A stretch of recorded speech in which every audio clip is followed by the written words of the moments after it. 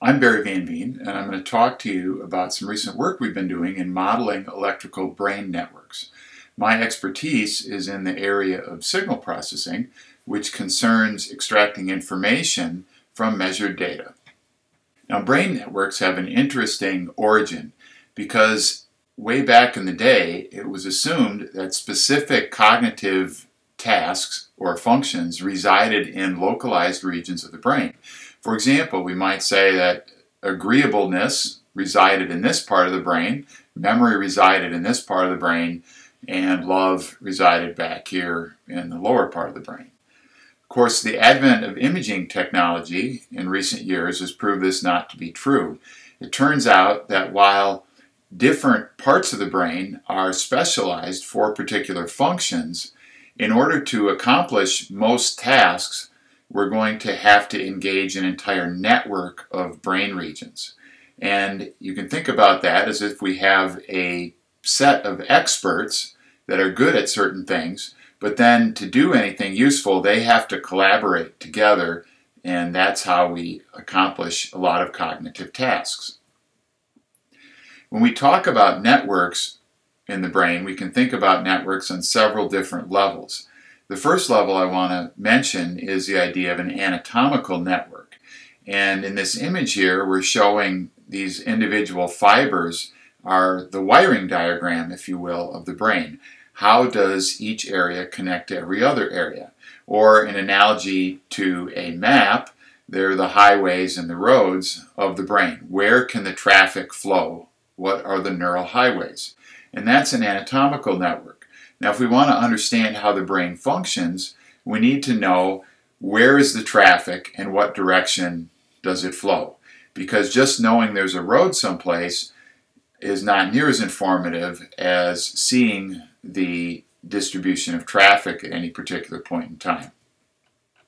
So if we're going to look at functional networks, the next level of sophistication we come to is the idea of correlation networks. In this case, we say that two brain areas, say one here and one over here, are connected in a network if the activity in these two brain areas have a high degree of correlation. And correlation is a similarity measure. It tells us if activity in one area increases and the activity in another area increases in step with that, then those two areas are correlated. The downside of a correlation network is it doesn't tell us anything about cause and effect. In fact, if we look at traffic in the city of Chicago and in the city of St. Louis, and we notice that between 7 and 9 a.m., the traffic increases in both cities, and then between 4 and 6 p.m., the traffic is large again, and there's not much traffic in late at night.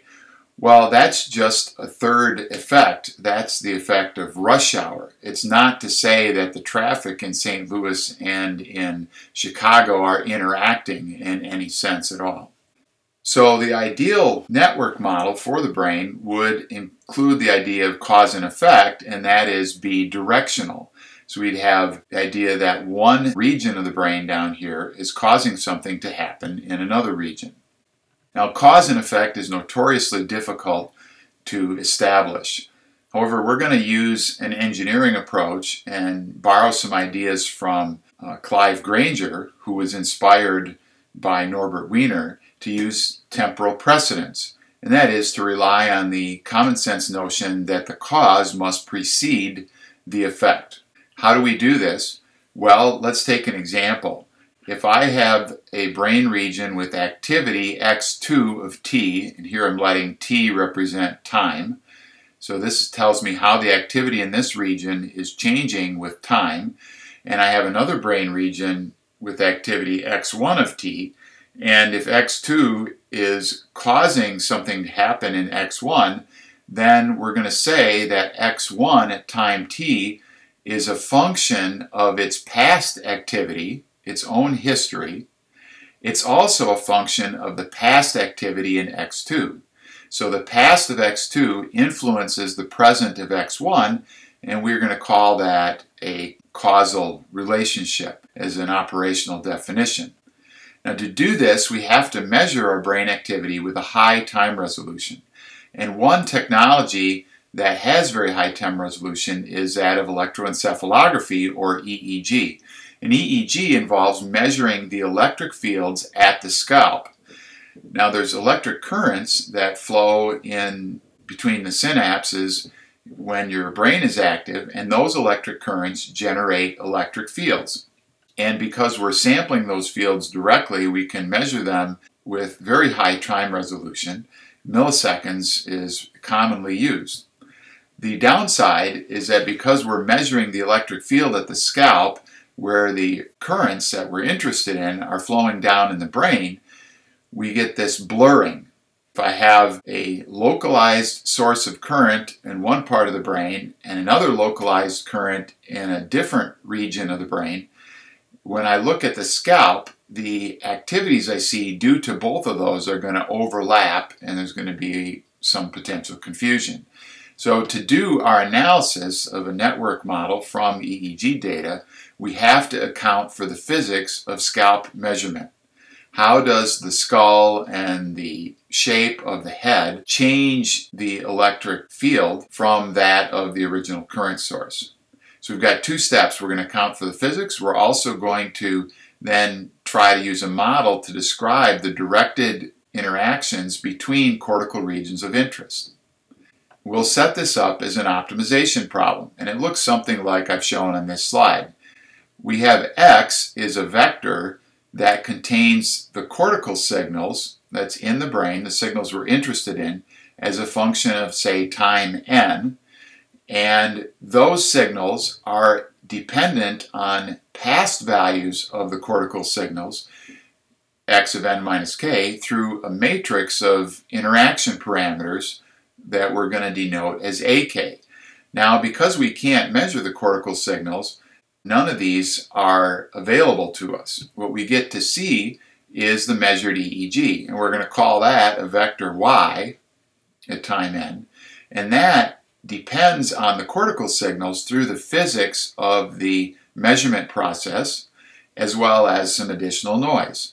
And so our goal is to observe the measured EEG y of n, and knowing something about the EEG physics, we want to identify these interaction parameters.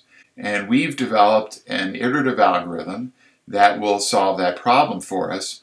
It only is guaranteed, however, to converge to a local optimum solution. So we're going to start this iterative algorithm with many different initial guesses and then evaluate the results obtained by each of those and pick the very best one. Now, this is a problem that's ideal for high throughput computing. And to show you that, let's take a scenario where we're going to analyze multiple subjects. Each of those subjects can be assessed in parallel. Each subject typically is going to have multiple experimental conditions, which also can be analyzed in parallel. And then recall, for our optimization algorithm, we have to start it at many different initial conditions. So the results for each initial condition can also be computed in parallel. And then we select the best result of those initial conditions. And if you look at the number of parallel jobs we have, it's multiplicative. It's j subjects times k experimental conditions times m initial conditions. And for a reasonable measurement scenario, it's very easy to get thousands of jobs. And I've put some numbers down here that'll give you 3,000 jobs that can be run in parallel. Now, each job is typically going to take several CPU hours for the type of algorithm that we use.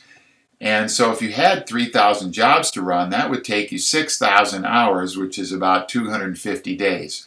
And that's not an acceptable turnaround time for work like this. So we've, with the help of the Center for High Throughput Computing here on campus, ported our algorithms to run on the Open Science Grid. And using many processors running in parallel, we can get a typical 3-day turnaround for a set of jobs like this. And we're pretty heavy users of these kind of capabilities. From July of 2013 to July of 2014, we used 2.4 million hours, which comes out to 274 years of computing time. I'm going to illustrate this work with a couple examples of studies that we've done, and all these studies have been in collaboration with other researchers here on campus. So the first one I'm going to talk about is working memory, or a study of the networks involved in short-term memory, like when you remember a phone number while you're dialing it. And so the task that the subjects were asked to do was to remember the locations and colors of objects in an array for about a second, and then they were tested with a probe to see if they remembered correctly or not. Now, we did a number of different studies of this type of memory, but the one I want to highlight here has to do with how do brain networks change when there's a distraction present. Our hypothesis was that there would be additional top-down control, and in the brain, by top, we mean the more frontal regions of the brain, and down here we're referring to the sensory regions of the brain where inputs arrive from the, say, visual system, which is in the back here, this pink area. We compared a scenario where the subjects had to remember two objects versus a scenario where they had to remember two objects with distracting objects present, and looked at 30 subjects, and we built a 6-node network using 6 regions of the brain that are known to be active in working memory, and that's a frontal region depicted in orange, this parietal region depicted in blue, and then the occipital region depicted in pink. We compared the strength of the connections between these different regions with and without distraction.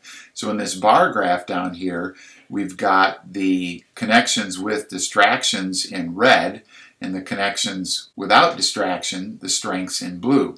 And I've highlighted the 3 connections that showed statistically significant changes. And I've indicated those 3 connections as the red arrows on the simple network diagram on the right.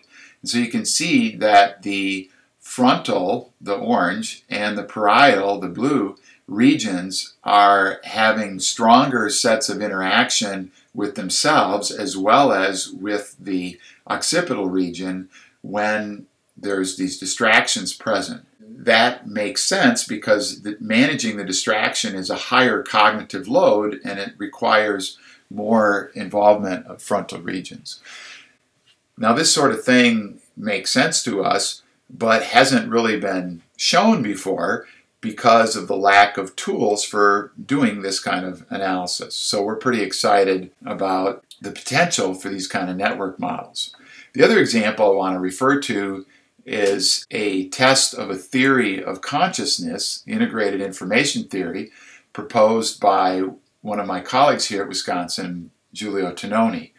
In brief, that theory says that the level of consciousness depends on the complexity of the network interactions in the brain.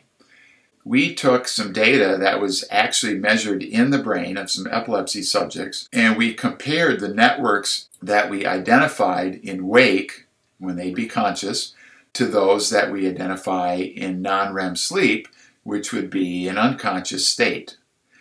And using from 8 to 12 locations, so a fairly small network when you consider the 80 billion neurons that are likely to be in the brain, we found that indeed there was evidence that the network complexity is much higher in wake than it was in sleep. And this held across multiple subjects and multiple conditions. So that was very encouraging, and that's something we're pursuing further.